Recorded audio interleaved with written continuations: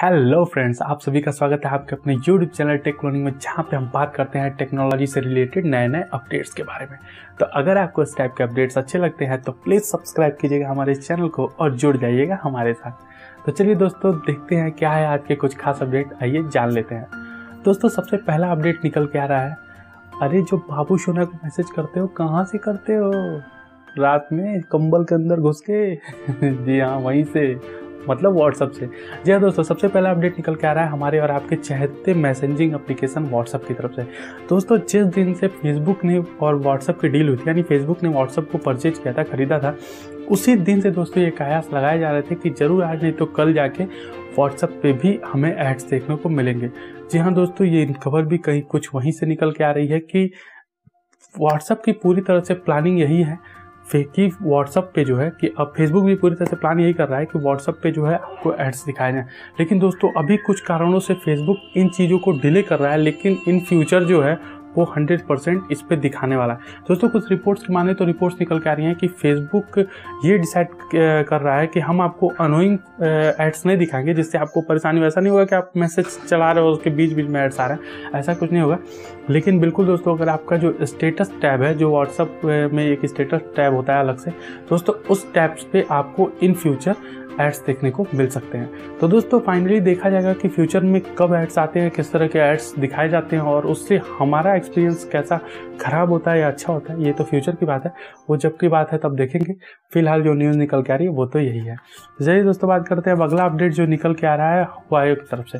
जी हाँ दोस्तों, हुआवे ने अपना एक smart screen V55i TV launch कर दिया है।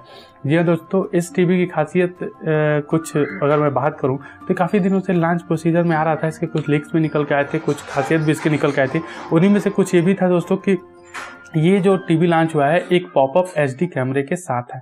दोस्तों, इस टीवी में ही ऊपर से स्क्रीन के बीच से ऊपर की तरफ से पॉपअप कैमरा निकल के आता है, जिसकी बात करें उस पॉपअप कैमरे की तो 1080p का उसका वीडियो क्वालिटी का रिवॉल्यूशन होगा, उतनी अच्छी क्वालिटी में ये वीडियो रिकॉर्ड कर सकता है। दोस्तों, ये पॉपअप कैमरा पूरी तरह से वीडियो कॉलिंग के लिए ही हम यूज़ कर पाएंगे, क्योंकि स्मार्ट टीवी है तो कनेक्ट होगा नेट से, और नेट पे कनेक्ट होगा तो एप्लीकेशन डाउनलोड करके हम वीडियो कॉलिंग्स के लिए भी इसे यूज कर सकते हैं। दोस्तों, अगर हम बात करते हैं कि कब लॉन्च किया गया इसको, तो कल ही दोस्तों इसको लॉन्च किया गया है। कल शाम को नोवा 7G 5G सीरीज के साथ इस टीवी को भी लॉन्च किया गया हुआवे की तरफ से। अगर दोस्तों इसके कुछ फीचर्स की बात कर देते हैं तो 3 साइडेड बेजल इसका डिजाइन है, इसका 4K टीवी है, 4K LCD डिस्प्ले है इसके साथ।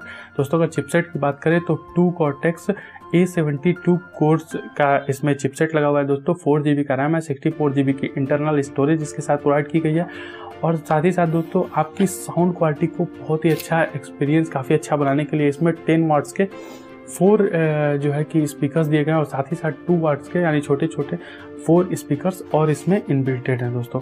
तो ओवरऑल दोस्तों काफ़ी अच्छा एक्सपीरियंस, आपको वीडियो 4K है और प्लस ऑडियो भी अच्छे स्पीकर्स प्रोवाइड किए गए हैं, तो दोनों का आपका एक्सपीरियंस काफ़ी अच्छा रहने वाला है। तो चलिए दोस्तों, बात करते हैं अगले अपडेट्स की जो निकल के आ रहा है Realme 3X की तरफ से। जी हाँ दोस्तों, Realme की तरफ से आप कई दिन से सुन रहे होंगे, कभी कभी कहीं कुछ लीक्स आ रही है निकल के कि 3x जो सुपर जूम इसका मॉडल है उसके अलग अलग लीक्स निकल के आ रही है। दोस्तों, मैंने भी कुछ दिन पहले उसके न्यूज़ दिए थे और साथ ही आज भी इसका कुछ लीक है। एक्चुअली दोस्तों निकल के आया है कि Realme का 3x सुपर जूम जो है उसको स्पॉट किया गया है ब्लूटूथ सर्टिफिकेशन के लिए, जो SIG वेबसाइट पे हमें देखने को मिला है। जी हाँ दोस्तों, अगर वहाँ पे हम बात करते हैं अगर इसके मॉडल नेम की, तो RMX 2086 मॉडल नेम के साथ ये वहाँ पे लिस्टेड था।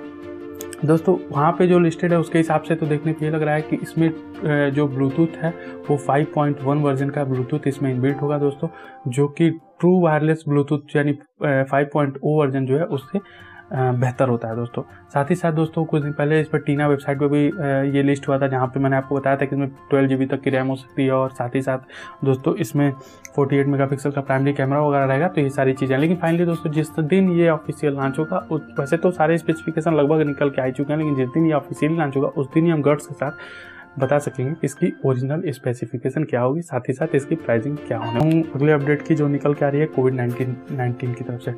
जी हाँ दोस्तों, एक्चुअली निकल के आ रहा है ये कि जो आपका कोविड-19 जो टेस्टिंग किट है दोस्तों, वो तो आपको पता ही है कि कितनी महंगी इस समय हो रही है टेस्टिंग किट, और जो अभी चाइना से जो टेस्टिंग किट आई थी वो भी कितनी जो है कि इनएक्यूरेट थी, उसकी जो परसेंटेज ऑफ एक्यूरेसी थी वो बहुत कम थी। इन्हीं सबों को देखते हुए दोस्तों हमारे देश के भी बहुत सारे साइंटिस्ट और जो रिसर्चर हैं वो इस टेस्टिंग किट को डेवलप करने में लगे हुए थे।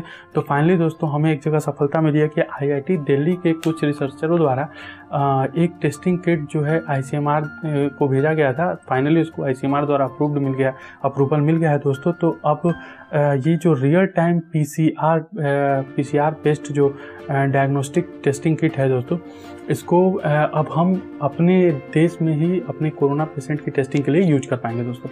बात करते हैं दोस्तों कि ये कैसे दूसरे टेस्ट से बेहतर है। तो सबसे पहले दोस्तों जो करंट मेथड हम अभी यूज कर रहे हैं वो प्रोब बेस्ड मेथड है, और ये दोस्तों जो है वो प्रोब फ्री बेस्ड मेथड है। अगर प्रोब फ्री की बात करें दोस्तों, तो इससे क्या होता है कि हमारी जो टेस्टिंग की कॉस्ट होती है वो काफ़ी हद तक रिड्यूस हो जाती है, और साथ ही साथ टाइमिंग भी रिड्यूस हो जाता है।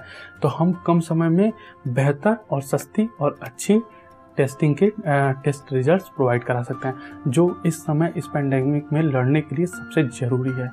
तो दोस्तों देखते हैं अब आगे कि कब से इंडियन गवर्नमेंट इसको यूज़ करना शुरू कर देती है। वैसे तो जो प्रेजेंटली सिनेरियो बना हुआ है उस हिसाब से तो मुझे लगता है कि 2-4 दिन में इसके यूजेस स्टार्ट हो जाएंगे। तो चलिए दोस्तों अब बात करते हैं आज के 5वें और लास्ट अपडेट की, जो निकल के आया iQoo 3 की तरफ से। जी हाँ दोस्तों, अभी मैंने आपको iQoo 3 लॉन्चिंग की कुछ वो दिया था कि iQoo 3 का न्यू लॉन्च हो रहा है दोस्तों। वो न्यू लॉन्च 27 अप्रैल को होने वाला है। उससे पहले ही दोस्तों iQoo 3 जो है, जो इसका पुराना वाला प्रीवियस मॉडल है दोस्तों, उसकी कॉस्ट कटिंग कर दी गई है। इसकी वेबसाइट पे आप जाके देख सकते हो। इसकी कॉस्ट करीब पहले जो पड़ती थी वो पड़ती थी 36,990 रुपये की, वो अब 2,000 रुपये कम होकर 34,990 रुपये वहाँ पे शो हो रही है। तो दोस्तों iQoo अगर मोबाइल में आप इंटरेस्टेड है तो आप जाकर उनकी वेबसाइट को चेक कर सकते हैं, अगर परचेज करना चाहते हैं तो परचेज भी कर सकते हैं। तो बस दोस्तों आज के इस वीडियो में इतना ही। अगर आपको वीडियो पसंद आया तो प्लीज़ लाइक कीजिएगा, अपने दोस्तों के साथ शेयर कीजिएगा, और इस चैनल को सब्सक्राइब करना बिल्कुल मत भूलिएगा दोस्तों। आपका एक लाइक जो होता है, एक सब्सक्रिप्शन जो होता है, वो हमारे मोटिवेशन को 100 टाइम ऊपर ले जाता है। तो बस इतना ही, तब तक के लिए धन्यवाद।